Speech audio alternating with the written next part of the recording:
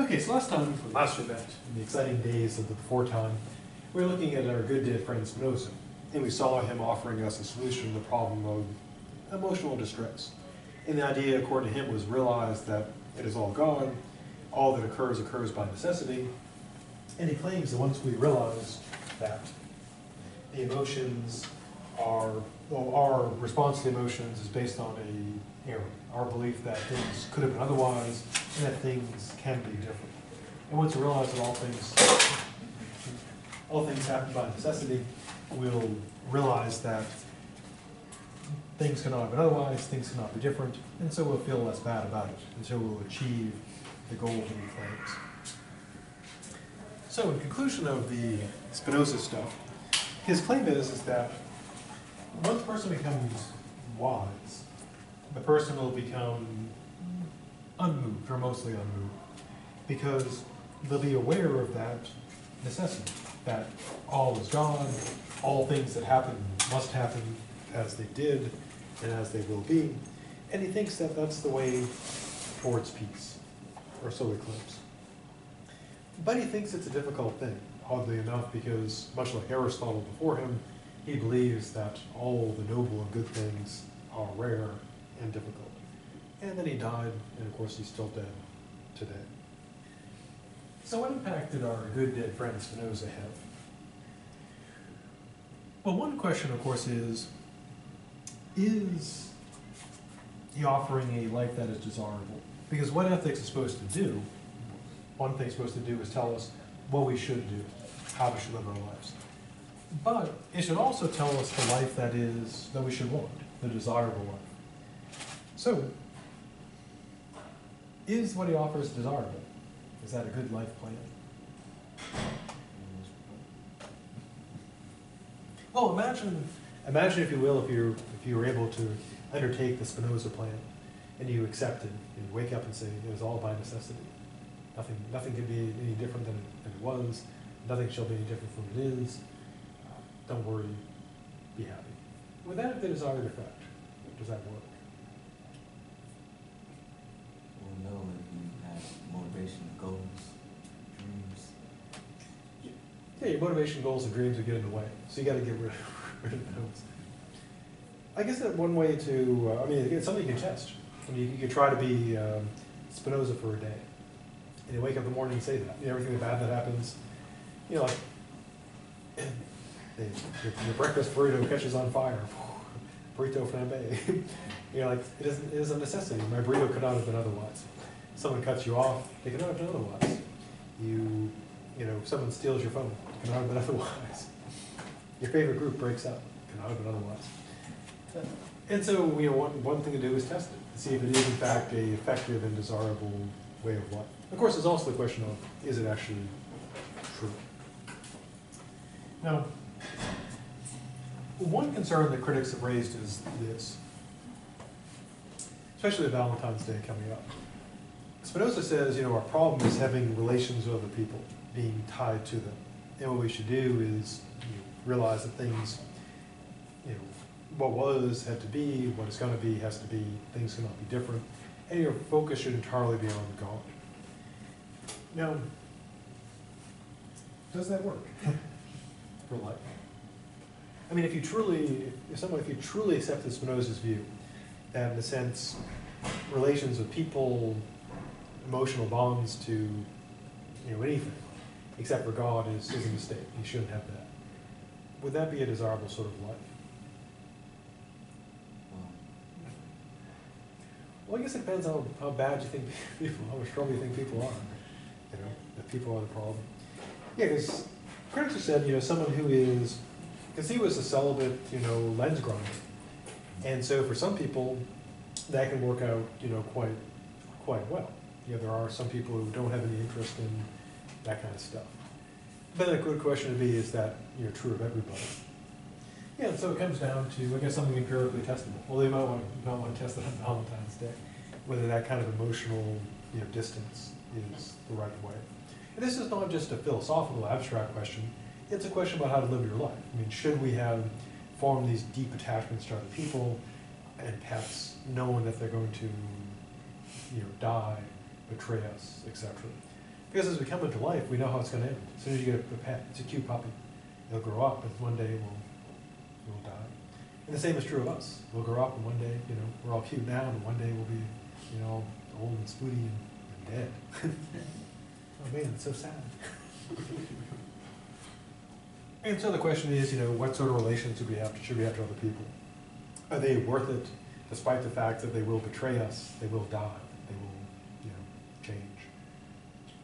Now, another concern, of course, that comes up with any view that accepts necessity is addressing concerns about, social change, social justice. So, if we take, for example, an issue that's covered today, police, excessive use of force. Now, one way to look at it is, that could change. That should change. But if you're Spinoza, you'd say, well, that person, police shot him because they had to shoot him. Things could not have been different. There's nothing we can do. And so one concern, even though it can kind of lead to acceptance, there's nothing I can do, it can also lead to acceptance. There's nothing I can do, which can be bad. Now, interestingly, Spinoza himself, despite his view, had many close friends, which seems kind of ironic given his view, and was very concerned and involved with politics in his nation. For example, in 1672, the DeWitt brothers were blamed as scapegoats for his country's problems and killed by a mob. And enraged by this, Spinoza tried to run out in the street to denounce the murderers. And his friends locked him up in a room to save his life, which hardly seems like what someone who was detached from life would do. So there is that important question. Would this help? Now, one possibility, of course, is with Spinoza's view and also like the Stoics' view, is to accept some of it. Because are there some things we can't change that we could not have done otherwise? Yeah, and accepting that, if the things we couldn't have changed, then, and of course the past is the past. We can't undo the past. So it'd be useful to have that sort of acceptance. I can't change what I did. Of course, then we can also accept that if we can't change what we did, we can change what we will do. The second problem, coherence. This is something brought up before. Hobbes runs into the same sort of problem. If we take a view like this, which says it's all necessary, Hobbes tries to give us advice. This is how you should do politics, or what counts. Spinoza says you want to avoid suffering and pain. This is what you do. Now, if everything has to be as it is advice any use? I gave the analogy before. If you're at a movie, it doesn't do any good to yell at the movie. Sadly, no. Or another analogy like if you see someone playing a game, if they're playing, you could say, look out, don't stand in the fire, or get away from that thing. But if it's a cutscene, you can yell advice on all day, but it's like, dude, it's cutscene, I can't do anything. And then the dragon's going to step on your face. Like, oh, that's the way it's scripted. It steps on your face. Nothing you can do. Yeah, so if it's all, if life is just a cutscene, and it's all like a movie, then advice is pointless, because people can't do otherwise. So, interestingly, boringly enough, to give advice about how we should live our lives seems to require the belief that we can do otherwise. That we could, maybe we can't change the past, but we can determine the future. So what impact did our good dead friend Spinoza have? Well, he must have had some, because I included in the class, unless I just like to include obscure people just, for the heck of it, which some people do. Now, he, like other thinkers of his time, tried to do the big picture approach, to create a coherent, systematic attempt to explain all of reality, which is, kind of the project of philosophy, science, religion to this day, to answer the question of life, the universe, and everything. And unfortunately for Spinoza, he kind of got eclipsed by later thinkers. It's kind of like, I guess it's kind of like a person who maybe won a high school championship, but they're sister won like another gold medal. Yeah. Good effort, but sorry. Your sister is far more cool. Now, despite this, he had a lasting impact throughout the centuries. In the 18th century, for some reason the poets, the romantic poets, such as Goethe, Schelling, Coleridge, Wordsworth, found him very appealing. They just like read him, and I guess they were drinking a lot, and said, hey, this guy's pretty awesome. Or whatever drugs they did back then. Opium, I'm guessing opium. Still a thing these days. Opium, always popular. Now, they called him the God-intoxicated philosopher. So weirdly, romantic poets, which is kind of odd considering what he said, because if you're thinking like which poets are right about Spinoza, probably the last thing I would think would be romantic poets. I guess it'd be something like roses are red, violets are blue, Spinoza said things, happy Valentine's Day to you. So, reversing that poetry. Now, then in the 19th century, the metaphysicians found him very appealing. There's a guy, Hegel, who I recommend you never read. Actually, I recommend you don't read that. He claimed that when you begin philosophizing, you must begin with Spinoza. Hegel was the guy who influenced Marx, Karl Marx, the least funny of the Marx brothers, with the whole dialectical materialism. The idea, and Hegel had, there was this idea of the thesis, antithesis, and synthesis. Marxists also found his view appealing for some reason, because they liked, one thing they had in common was Spinoza, of course, had metaphysical necessity. Because of God's nature, it's all got to go the way it goes. The Marxists had an economic necessity. So instead of, they're atheists, of course, because Marxism tosses God out. But they believed that it was still a deterministic system. So you don't like Marx, you don't like Bernie Sanders, you can blame Spinoza. So in a way, kind of a direct path from Spinoza to Bernie Sanders. So 21st century liberal. In the 20th century, some thinkers, and also the 21st century, because we are in the 21st century, which is supposed to be really cool. We're supposed to have like moon bases and mechs and Gundams and cool stuff. And all we got is Facebook. I'm so disappointed. I need to put that on Facebook. I am disappointed by I don't think there is Facebook. So in the 20th century, some people found that dual aspect theory appealing. And here's why. Science, of course, tells us it's all just, material stuff. Ran to that view, earlier in the class. But we also have this longing to talk about, mind and emotions and so forth. And dual aspect theory lets us have our cake and eat it too. So it lets us have our mind without having a mind. And some might regard it as kind of a cheat because you're saying, well, looked at one way, it's material, another way, it's non-material, so you can't reduce the mind to the body, but there's not really dualism. And some might say that's just, BS cheating. You're just throwing words around. Other people say, no, it's okay. It's like the, McDLT. It's cool, cool on one side, warm the other way. You put them together into one delicious thing. So there's two things where actually they're not really two. They're one. They're not one. They're two. And of course, for some people, the Volt BS detector goes pretty heavily for that. Finally, he had a huge impact on our good dead friend Albert Einstein, known for being a patent clerk and theory of relativity, also making bad hair fashionable, which of course leads directly to Bernie Sanders and Donald Trump. So it's all connected. Einstein said that he believed in Spinoza's God, who reveals himself in the orderly harmony of what exists. And one quote attributed to Einstein was this: God does not play dice with the universe. And the idea is that the universe is a logically determined order, best known through reason and not through empirical probabilities. Now, this of course takes us into one of the disputes of physics in the 21st century.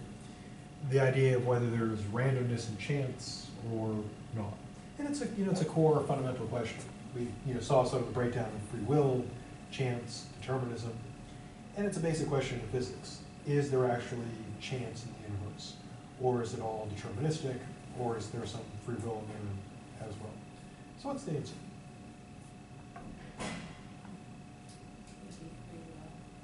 Yeah, we like free will. Let's go with that. Now what about chance? Is there chance? Is there randomness? I mean, we do have dice. They seem to roll and do things. But what would a universe, suppose you could travel through universes. You had a, let us say, 1979 or 1972 gremlin. Google it. And you, or one of those, what's it, Camino? The truck car things. But anyways, you got like a gremlin. You can travel through the dimensions. And suppose you traveled to a world that was determined. There's no chance. What would Las Vegas look like in such a world?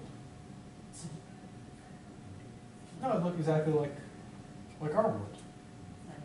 Because people would, you would know, because your gremlin, thing would say, we are now entering the world of determinism. You should have fastened your seatbelt.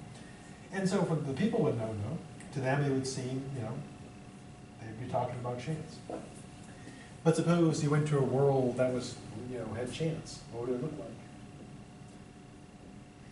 Wouldn't it Oh, just like, be a little different? oh, look, just like our world. Yeah, because, if you see the dice rolling, do you actually see the chance? No. No, you just see dice rolling. You don't see chance, you don't see lack of chance. From our standpoint, there's no way to tell whether it's truly random or determined. We would have to, we would need that, magic gremlin that had the thing telling us, you're in a universe of chance, or this universe is determined. Yeah, from the inside, it all looks the same. I mean, or to use another analogy, think of a movie. If you're suppose you're watching a movie of dice rolling. Now, can you tell if the shot is like an honest shot, really showing dice, or if the shot was, rigged? It's like a James Bond movie, for example. Where of course, he wins the games. Now, looking at it, can you tell whether it's just a clip? So as you see a short clip of dice rolling, can you tell whether the dice were really rolling randomly, or whether that was a rigged shot for the movie? No, it looks the same. I mean, I have suspicions, like when they do the basketball shot, they show this person shooting, then of course it goes in. You probably figure there's some trickery going on there, but you really can't, unless you see the trickery, you really can't tell. Yeah. So one problem is that from inside the world, we can't tell whether there's chance or not. Now we have theories that tell us, we have theories about in mathematics about it. But my own view is we really can't tell, because a world that would be random would look just like a world that is determined. You'd have someone be outside of the world to be able to look at like the label, random world, Mark 5, or determined world, Mark 7. So that brings us to the end of Gottfried Wilhelm Spinoza. So be sure to have a Spinozistic Valentine's Day. So if you forget, if it doesn't go well to say, just tell yourself, there's no matter of necessity. You had to be that way. Well, before we go into our good dead friend, Gottfried Wilhelm Leibniz, anything about Spinoza that needs more Spinoza?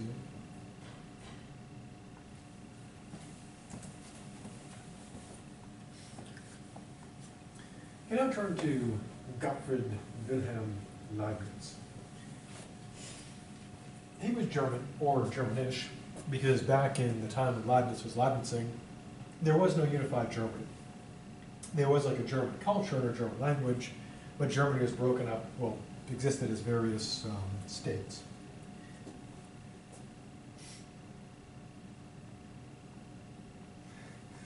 Bless you. It's all the pixels. It's like that Adam Sandler movie, those pixels getting into my brain. Probably giving me some kind of pixel disease. Probably Sandlerism or something. I'll start enjoying Adam Sandler movies. Oh God, please kill me if it comes to that. Now, during what is now Germany of that time, there was a language division. Like much of Europe, the common folks spoke the native language, be it English or French or German, And the upper class in Germany spoke French, because the nobility, many of them were from France. And of course, the scholars wrote in Latin. Leibniz, though, wrote primarily in German. Now, Germany had changed quite a bit. There was, of course, the Reformation with Martin Luther, and the 30 Years' War from 1618 to 1648 that, disrupted the German states. Now, during this time period, Leibniz had the good fortune, or perhaps bad fortune, to be the only major German thinker. So, I guess, kind of worked out well for him.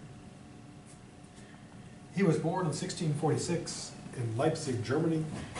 You can still go there today. They probably have some type of statue or maybe like a sausage, stand devoted to him, Leibniz sausage. He was one of those child prodigies, like a genius.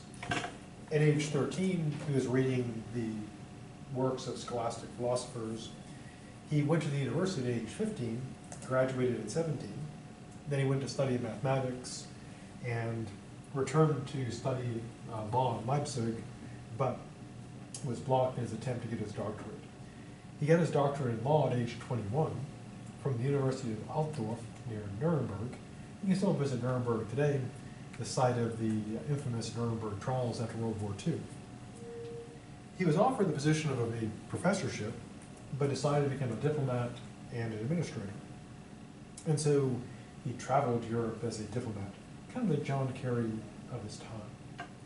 He met many of the great thinkers of Europe, including Nicholas Malebranche, who was the Cartesian, who supposedly went through Paris kicking cats to hear the sounds they made. And I can only assume he was murdered by cats one night, they all ganged up on him. That's a good story, and a good story is always better than the truth. He also met Robert Boyle, Boyle's ideal gas law, an English chemist, Henry Oldenburg, the secretary of the Royal Society, and our good dead friend Spinoza. Now, in addition to his diplomating, he also has a claim to fame in the area of computer science. Well, a couple of claims to fame. One is he built one of the first computers, a calculating machine that could add, subtract, extract roots, multiply, and divide. And this got him a membership in the Royal Society for that early computer. Now, since he was a diplomat and making calculators, most of his philosophy was not systematic. So he really was a diplomat first and kind of did philosophy, on the side. And so we have like pamphlets, essays, a couple books, and so, but he wasn't a very systematic sort of philosopher. So what did he hope to do with his diplomacy? Well, he had two purposes. One was this. He wanted to unite Europe, to bring Europe together, and to form one united Europe. How was that worked out? Well, kind of yeah, kind of no. Because Europe, from Europe, when it began, up until the end of World War II, Europeans, their favorite hobby was killing each other. And they travel other places killing people, too. Right. Yeah, we are awful. But some good food, Not in England, of course. I'm not going to England for the food. I mean, fish and chips, toad in a hole, the Scots are worse though. They have like haggis. So, yeah. French though, it's good stuff. Fortunately, I get my cooking skills from the French side of the genes, so I can apply heat to things and not just porridge and pudding. So he wanted to unify Europe. Now again, for one hand, it kind of didn't work out well because Europeans spent a lot of time killing each other. But now we have the, European Union, the EU, which looks like it's going to maybe breaking apart once more because of the refugee crisis. So his dream was of a unified Europe. So still a work in progress. Secondly, after the Reformation, which of course split, the Catholic Church into fragments, which then fragmented some more, he wanted to reunify Christianity into one faith. Now, how'd that work out? Yeah, now we have more distinct sects of Christianity than ever before. But when was the last time that there was a war between Christians over Christianity? Catholic Church. Yeah, when was the last time there was like Protestants were riding against Catholics to chop them up? 18 something. Yeah, quite a while ago. So today you might have disputes, a few angry words on YouTube, against the people, calling out Mitt Romney for his Mormonism, etc. But yeah, in a way, Christianity is not unified under one church, but that you don't have those, religious wars that you used to, at least for now. So, kind of success. Could have been worse, I guess. Now, despite the fact that he was doing philosophy kind of on the side, he does have 3 major works. The first, the New Essays Concerning Human Understanding. Secondly, the Theodicy. And I always thought it was the Odyssey, but it's just the Odyssey. Now, Theodicy is essentially a branch of theology and philosophy, as we'll see, dealing with the problem of evil, the problem of reconciling God with evil. It is considered one of the great problems with monotheistic faiths. And his major work in metaphysics was the monadology, about monads. For real, he kind of made that up. So what was our good dead friend up to before he was dead? Well, like most of the folks we're looking at, he wanted to essentially answer all the questions. So here are his main goals. Goal 1. Like Descartes, he wanted to use math to develop a concept of universal harmony. He also wanted to use theology. So, like many of the other dead guys, mathematize the world. Secondly, like Descartes, he wanted to reconcile science and religion, mechanism and teleology, modern and ancient philosophy, and of course cats and dogs. Get them to live together in harmony. Now, like Descartes, and many of the other thinkers we've looked at and look at, he believed that, well, science and philosophy at his time, he looked at kind of like a country store, stocked with all kinds of interesting things, well stocked, but disorganized and chaotic. So he believed there's a lot of good stuff in there, but it's just kind of a mess. So he wanted to order things. So his goal is pretty much the same as most of the other folks he looked at. He believes everything is kind of in disarray. He wants to order it. He wants to find the one correct method to answer the questions of life, the universe, and everything. So what is his method going to be? Well, he's going to use what everybody loves, which is, of course, logic and mathematics. Because if people ask, or ask what they want to do on a Saturday night, top 2 answers are, of course, logic and math. What to do. I think Jenga is a third. It's a third thing. Now, he believed, like Descartes, that logic and math can lead us to the truth. And he had great faith in logic. Now, he was influenced by Galileo. Galileo believed the universe is a harmonious system written in the language of mathematics by God. And this is a view, the God part, most physicists don't accept anymore, but it's still accepted to this day that the language of the universe is mathematics. Even though, again, most physicists today would not bring in the God part. So it's a language without an author today. Now, he doesn't, well, he kind of like Descartes, but he rejects Descartes' view. Why? Well, we'll see this view, the concern raised in later thinkers, but he thinks Descartes, or Cartesianism, is a gateway drug to Spinozism, which is a gateway drug to atheism. It's kind of like how Nancy Reagan would tell us to just say no to things because it'd be a gateway to worse stuff. Like just say no to Red Bull, because that leads to marijuana, which leads to heroin, which leads to Twinkies, which leads to Cheetos.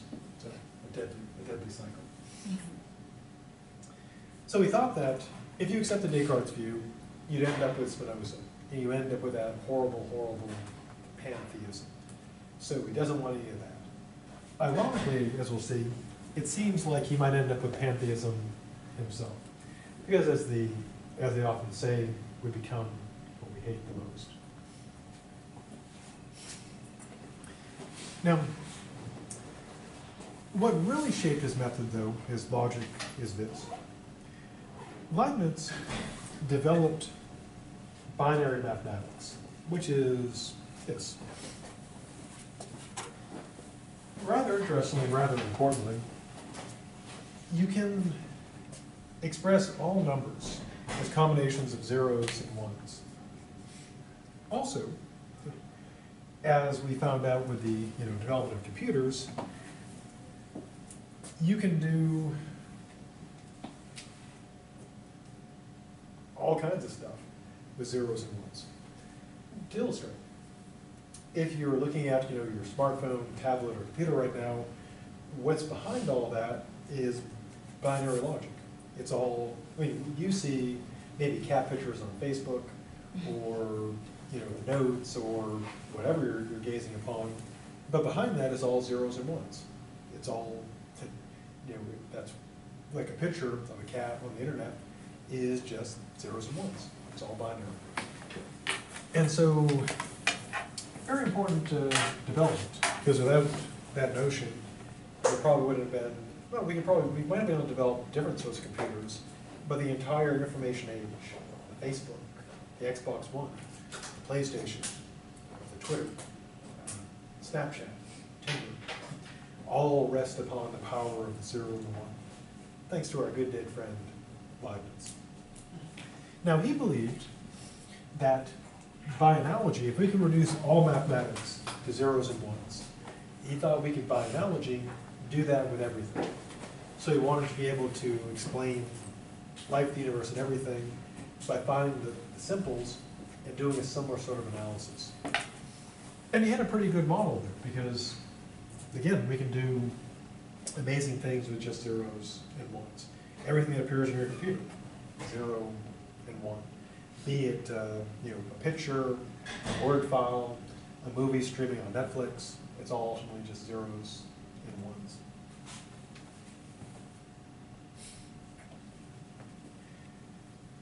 Now, because of this, he proposed the following method, the following steps. And it's a 3-step program. Step 1, reduce all concepts into their elementary components. For example, in the case of mathematics, it all goes down to zeros and ones. In the case of geometry, it all goes down to, well, points and, planes.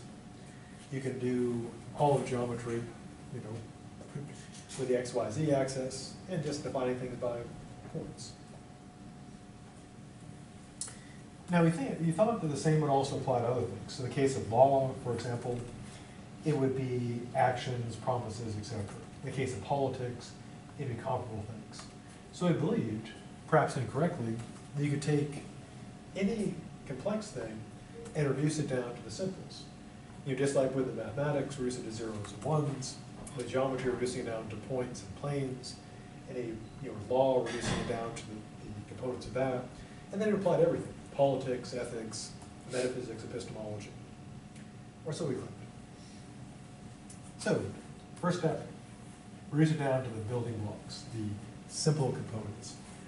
Step 2, developing mathematical symbols which form the language of thought. His view is that anything you can think, you can represent by mathematical symbols. Now, and of course in the case of math, we know that's true.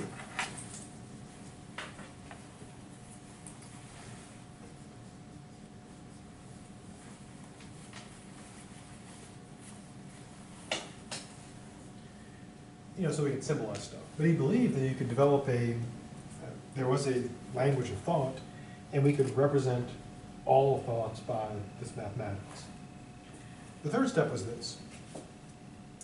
So once we get to the simples and the symbols, The third step is developing the rules for combining the symbols to make a grammar of the symbolic language that would match the world's logical structure. And his claim was this: things that are true would match the structure of the language. Things that were false would break that structure. So here was his dream, that what we would do is build a language, the ultimate language, which would contain, for each of the areas, perhaps one ultimate language for everything, where you'd have the symbol components, the rules of putting them together, and then you'd assemble them. And you'd be able to tell by their assemblage whether it was true or not. Now, if that worked, that would be pretty remarkable. And what he thought it would do is this. First, it would create a universal language. So, in his ideal, if you were a scientist of any sort or a philosopher, you would, just like people learn in physics and so forth, learn math, and in philosophy learn logic, you would learn this language, whatever it would be called. I guess we'll call it that language. And it would be, the symbols, the rules, etc. And then you could communicate with anybody that also knew the language. And the view is not that far-fetched, because if you go anywhere in the world and someone knows math, you may not be able to talk to them in their language, but you could math with them. You could do math stuff and they would get it. Or if you're people who know a lot of logic, you may not be able to speak to them in their language, but you can logic with them. Of course, this won't help you find the bathroom or know where your hotel is, but you can math and logic with them, which I guess is something. Secondly, and this is the two main parts of it, which would be incredibly useful, is this. Now, given his claim that once you get the things reduced down to simple bits and then develop a language for it, I'll just make up some symbols, and then you have the rules for combining them together, what he thinks would happen is this. The way you can discover new truths, once you have the rules and the bits and language, is by assembling stuff. And if you assemble things correctly and it fits the rules, whatever is created by that language, that ultimate language, would be true. And if it was badly formed against the rules, it would be false. I mean, in logic, if you take a logic class, there's a concept of what's called a WIF, a well-formed formula, properly constructed. Now, of course, in logic, you can have something that's well-formed that's not true. But this language would have the amazing property of you could not say untrue things in the language, because the grammar would be broken. And that would be incredibly useful, because all you'd have to do is sit down and combine stuff together. If it works, you'd know that it was true. So what you could do is just sit down and write stuff out. And you can just discover stuff by writing, because if you put it together and it fits the rules, it's got to be true. And in theory, you could build, we could build a machine that would answer all the questions. If it had this language and the rules, and you could just go assemble all the things together and give us a big, book of all the things that are true. Now, did that work out?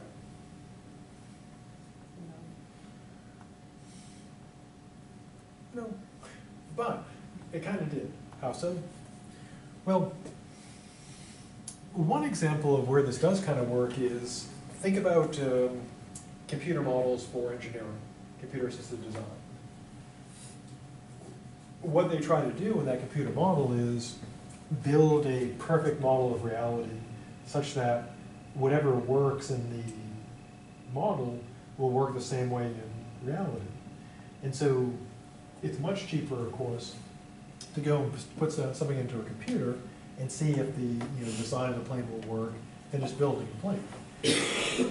And so what they're trying to do essentially is do what Leibniz wanted to do. Build, have a complete understanding of the simple components for, say, engineering, say, engineering, aircraft engineering, have all the rules and put them together, and that way you'd be able to tell whether something was a viable aircraft design. Another example is in medicine. Just taking, you're just making up, just taking compounds and like injecting them into rats or something, we're just kind of guessing. We're like, okay, here's some chemicals, let's stick these into some rats and hope that stuff works out. What they're working on is a similar sort of thing.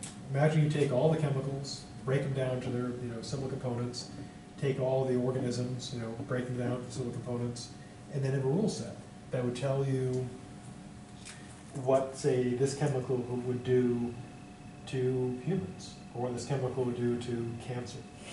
And they're working, that's exactly what they're in fact working on, trying to develop a computer model that would enable them to test drugs. Because, again, just taking like chemical and saying, okay, this is similar to chemical we already understand, that chemical is kind of good against cancer, so let's get a bunch of rats and shoot them up with this chemical. Oh, they all died. I guess we try something else. But if you just, have a computer running, and then a week later it says, boom, here's your cure for colon cancer. Boom. Here's your cure for diabetes. Zap. Here's your cure for, angry leg syndrome, or kidney thrombosis, or whatever. And that'd be super handy. Another example is, of course, predicting the weather. How do we try to predict the weather now? Yeah, we use satellites to get images of things. We plug them into the program, and the program says, 40% chance of rain. And what we're trying to do is exactly that. Break weather down to simplest bits, have a language, have a grammar, the programming, that tells us what's going to occur. And ideally what we want is a program that tells us 100% accuracy. This is, 43 days from now, there'll be a tornado hitting this house, this house, and this house. So don't be there at that time. And that'd be super useful. And so in a way, we didn't achieve Leibniz's goal. We don't have that ultimate language. But we do have systems that are like that. So in a way, his dream is slowly becoming true. We do have systems that do that kind of stuff. Secondly, in addition to being able to find new stuff just by calculating, or today grinding through a computer, it also would provide an objective way of settling all disputes. At least Leibniz believed. So if we wondered, like, is this actually true, you'd sit down and work it out. This is something we already do in science. For example, if you have two people disputing about whether a bridge will be able to sustain the weight of a particular vehicle going across it, you can do the math and get what you hope is the right answer. And his hope was we could solve all disputes that way. So you might say, well, is abortion morally right or wrong? Well, let's take out our markers and let's work it, let's do the equations. Boom, you get the result. Or so we claimed. Now, in the case of something like physics, we probably accept, yeah, there's a definite answer. But a good question would be, would it also work for like law? Could you just go, oh, I guess that should be illegal. None of that stuff.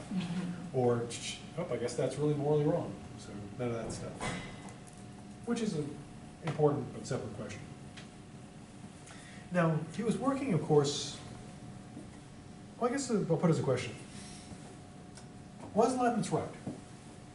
Could we have someday an ultimate language? And this is something that's common in science fiction, where they, the story, they build a computer, they put in all the information, and it can answer all the questions. And then it kills all of us, because that's how it goes. Mm-hmm. But could there be an ultimate language that does all that? That would be able to, that would essentially, to use a metaphor, mirror the language of God? Only way to find out. Keep trying. So, perhaps. Now, of course, it does raise the questions that I raised before is everything such that it can be put into that kind of language? Are there definite answers? And all areas, like ethics, aesthetics, etc. Leibniz thinks so, but it is a good question. Is there a true and definite answer to whether abortion is morally wrong or not? Is there a true and definite answer to whether the economic distribution of the country is just or not?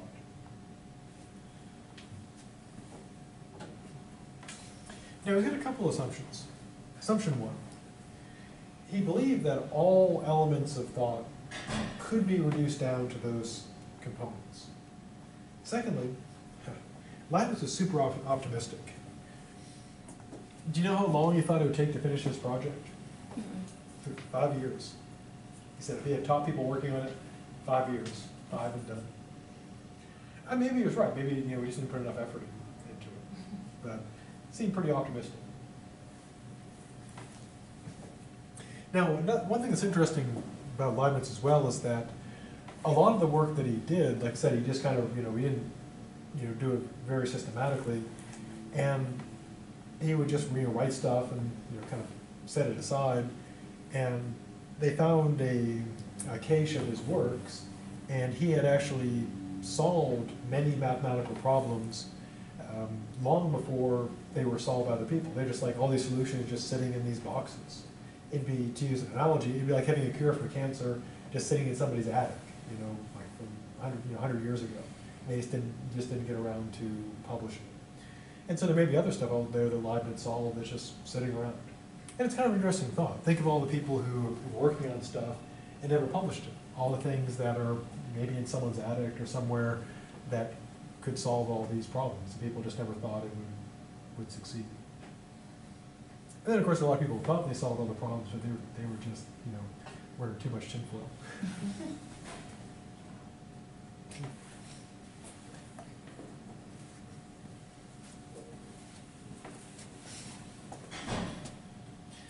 Now we turn to his epistemology, his theory of knowledge. Now, one of the big debates of this time, and even now, is the question of innate ideas or not. And again, drawn out, here's the idea. Here's the mind. Now, if you believe in innate ideas, you believe that the mind is pre-stocked. There's stuff built into it. Now, there's all kinds of different approaches to that. Like Descartes believed, God, preloaded us with ideas. If you believe in, if you don't believe in God, believe, say, in biology, there could be like built-in, when the brain, grows, there would be built-in information, sort of hardwired into it. But the view is basically, if you believe in ideas, you believe there's something in the mind built in. Again, going by usual analogy, today when you get a laptop or a tablet or a phone, there's already all kinds of stuff in it. And so it's preloaded. And innate ideas are like that. Like when you have your iPhone, you've already got the phone app in there, you've got a lot of the Apple apps, you have the operating system, all that stuff in there. Now the opposing viewpoint is held by the empiricist, which is the tabula rasa view, or blank slate. And that's the idea that there's nothing in there. That you're born, it's like an empty hard drive, where there's no information in there, and everything pours in through the senses. Now, Leibniz, in his book, New Essays Concerning Human Understanding, was a response to Locke's essay concerning human understanding, a direct reply. Now, here's how Leibniz argued for innate ideas. He says this: if we can find ideas that could not come from the senses, not come from outside, then they've got to be innate, which is a pretty good line of reasoning. If it didn't come from the outside, it always had to be there. So what sort of things could not come from the senses? Well, this is what he claims. He claims that necessary truths, you can't see necessity through the senses. So, if we have the idea of necessary truths, they had to come from not the senses. They had to come from somewhere else.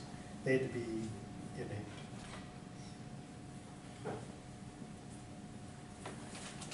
Now,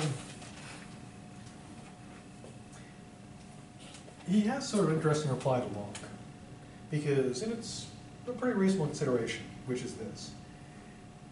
He says, there's nothing present in the intellect that was not first in the senses, except, this is the critical part, for the intellect itself. And he claims that if Locke were right, that if the mind were a blank slate, we could not have the knowledge we do. Now, one way to look at it is, to use an analogy, is this. Suppose you take a computer, and you've got a blank hard disk, and you just, plug in the blank hard disk. And then you plug in a camera and a microphone, and you sit there and wait. What's going to happen? Yeah, nothing.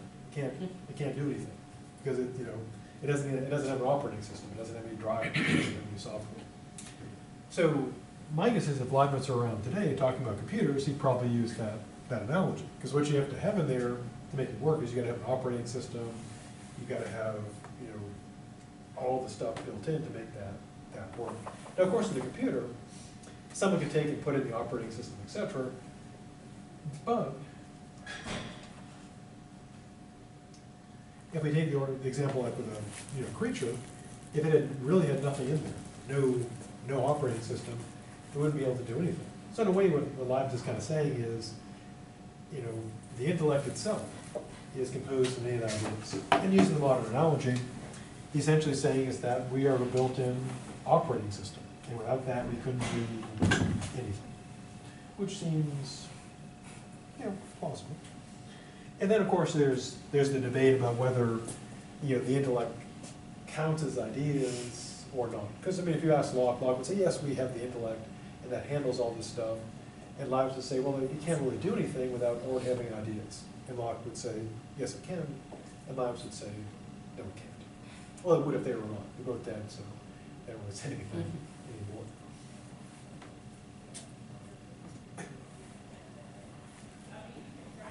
Now, one of the debates or discussions about innate ideas is concerns about like what they are, how they're in there, what they're like.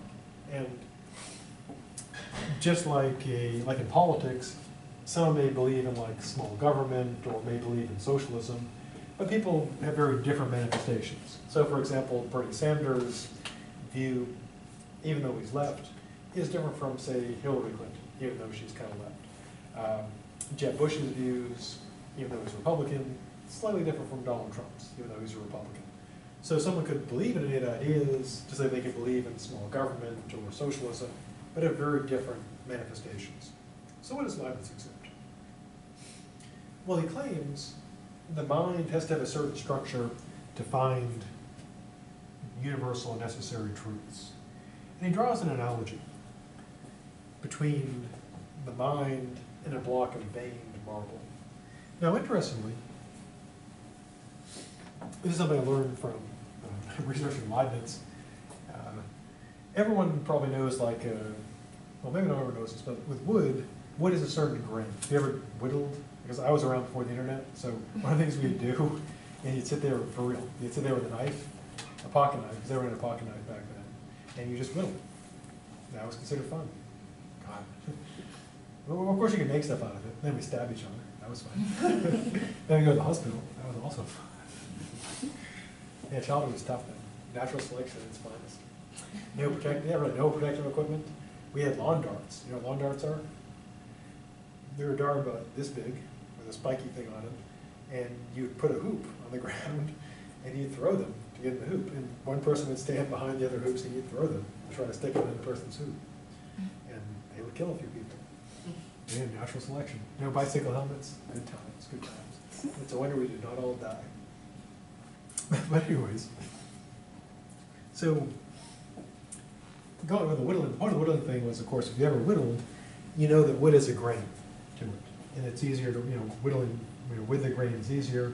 And of course, sometimes there's like knots in it. It's, it's harder to whittle. Now, marble, interestingly, is kind of the same way. I mean, marble's pretty hard, but apparently there are like veins in marble. They're like softer and harder parts. And so a sculptor, who's good at her craft will, just like a person who's good at, carving wood, knows how to work with that. And so what he says is, the mind is like a box of chocolates. It's like a block of marble with those veins in it. And the innate ideas are like those veins. And so what we do with experience, kind of cuts down the marble, revealing what's already within it. Now, maybe a better analogy, and Leibniz didn't have this because it was way after his time. Also, when I was a kid, this will show how boring things could have been then. There was a thing you could buy, which was a sculpting kit. But this was the 70s, so it was pretty lame. The 70s was kind of like the lame time. Pet rocks, that kind of bell bottoms, awful stuff. And some decent movies. What they would do is they'd have they'd have like a lump of clay, kind of, and then there'd be a plastic figure, like of a baseball player or a horse or something. And literally, you get like a block of clay, and embedded in it would be the plastic thing. And what you do is you take like these plastic tools, and you cut away at the clay until you revealed the plastic figure within. And I don't know what genius thought of that idea, but they sold it. I never got one because I didn't buy a pet rock either because I was like, that's so stupid. But I knew people had them and they sold them. And that seems what Leibniz kind of is a mind. The mind is like that clay block with a plastic thing inside of it, and then experience kind of wears that away until it's revealed. But I do appreciate that particular toy gave me a good analogy.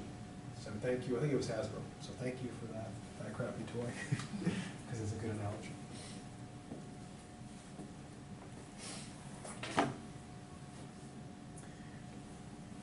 So that answers a couple questions. One is, why aren't we aware of all these ideas like right off the bat? And the answer is, well, why can't you see the plastic horse in a block of clay? Well, the answer is because it's a big block of clay at one end. And so experience, has a role. It removes the clay, revealing what's in it. Now, of course, the empiricists would say, no, it's not the experience removing the clay, revealing the block that's already in there. Experience gives you the figure. It puts it in there. Now, one of the main arguments given by the empiricists against the ideas is this. And I'll use an analogy. Suppose somebody claims there's something in their attic. What's an easy way to test that? Yeah, you go and look. And if you don't see anything, nothing there. Unless it's invisible, like in the horror movies. Then you're in trouble. So don't go in the attic. Because if someone says they get something horrible in the attic, there's no reason to go up there, because if they're lying, you're wasting your time. And if there's something horrible in the attic, you don't want to be up there with it. So my view would be just like, okay, think of something horrible in your attic, let's just nail that shut and just not go up there anymore. In fact, let's just burn down the house. Problem solved. Or no, maybe, actually no, you can't burn down the house because then it might escape. So you have to leave the house there and just go somewhere else, maybe like the Bahamas or something. Someplace where they don't have attics. Now, Locke says, if people had any ideas, they'd always be aware of them, just like in the attic. Something in your attic, you'd be able to notice it. Leibniz, of course, has to reply to that, because if you ask people, if you ask like kids, do you have any ideas in your mind, they would say, no. So here's his solution. He says we shouldn't imagine that these ideas, these innate ideas, are just they're like written in the soul, like pages, like words in a book. So we just can't go and look at them. And he thinks that it's something we have to go and really look for and try to find. So it's in there, but it's not just like right out in the open. So it's not like this room, but like the desk being innate in it. And so he claims, this may seem kind of like a cheat, but innate ideas are not like in there already fully formed, just obvious and evident. They're there as inclinations, dispositions, habits, or natural capacities. Now, of course, a critic might say, well, that's so weak that there seems to be no difference between that and not having any ideas at all. If you use an analogy, it'd be like saying, claiming you've got a bookshelf when all that's there is like some wood. I mean, true, yeah, you can make the wood into a bookshelf, but it's not really a bookshelf. Now, a big part of the dispute is this. Locke and Descartes claimed the mind was transparent. In other words, for the most part, when your inner eye was peering around in there, you would be able to see everything in there, that there's nothing hidden in the mind. Leibniz, though, claimed that people can experience things without being consciously aware of it. And he uses an example. People who've lived near a waterfall their whole life, they don't notice, if you point it out to them, do you notice the waterfall? They'll say, oh, yeah. Or a modern example would be this. If you ever lived, like in a city, like on a street with a lot of traffic, eventually what happens? Like at first, if you're from someplace that's not very noisy, and you move someplace like it's a city, at first all the noises are really annoying. But then what happens?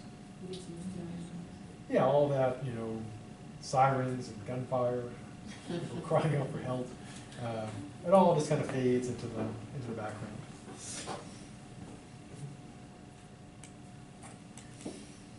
And also, like all background noises kind of do that, unless they're really annoying. And so Leibniz says you can have things that you're experiencing, but you're not being consciously aware of it. And he says the mind has various levels. So we could use the analogy of like water. The first level of water, of course, if you gaze into like the ocean, is transparent. So there's like some fish there, like a shark or something, swimming up by you. You can see them pretty easily. But of course, deeper down, it gets darker and darker. You can't see. And so he sees the mind as having levels, or in my ocean analogy, of having depths. And there could be things down there that you don't immediately see. You have to go looking for them. So again, going with like the ocean analogy, there's like giant squid down there. You're not gonna see them hanging out on the surface.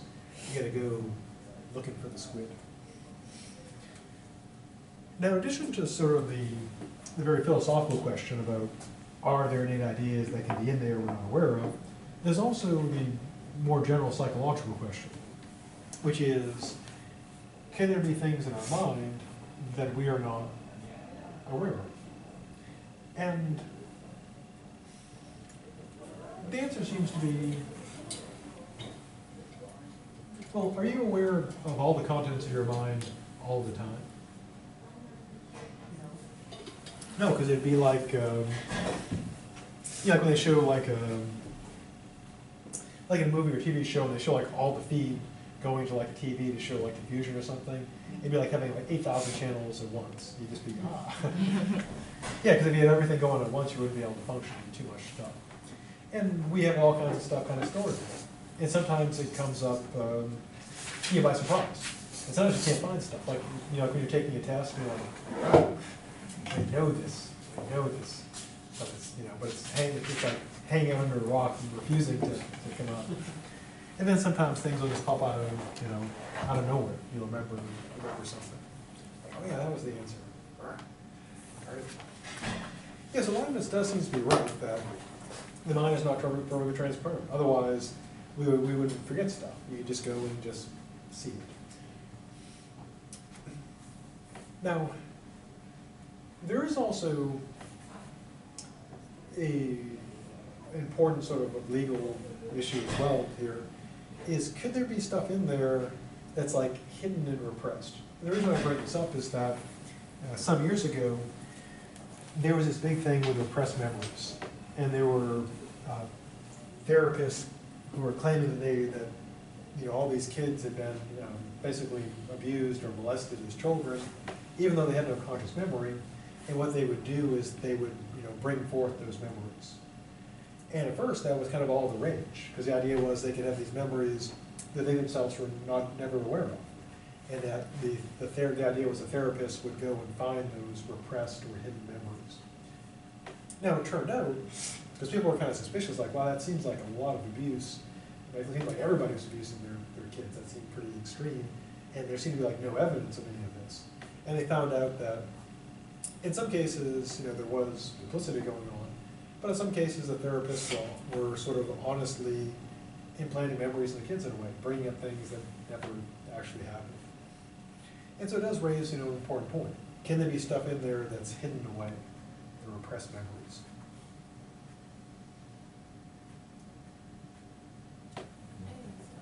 Could be. And they're actually working on ways. If you ever saw the movie Eternal Sunshine of the Spotless Mind, they go and erase out bad memories.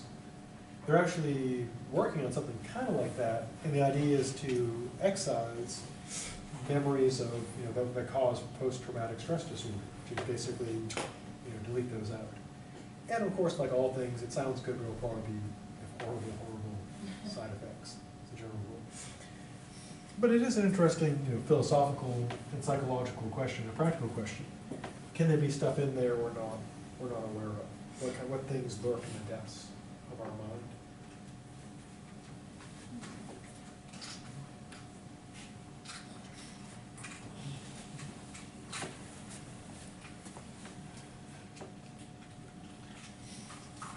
Now, Leibniz also continues the adventures in necessity and contingency.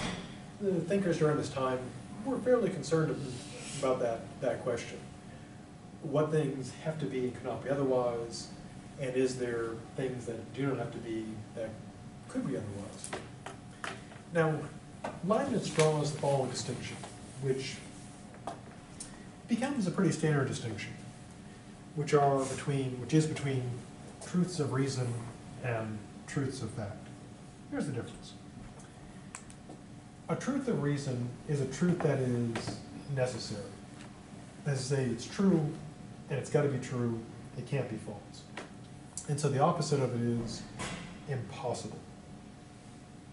In contrast, a truth of fact is contingent, and their opposite is possible. To give a couple simple examples.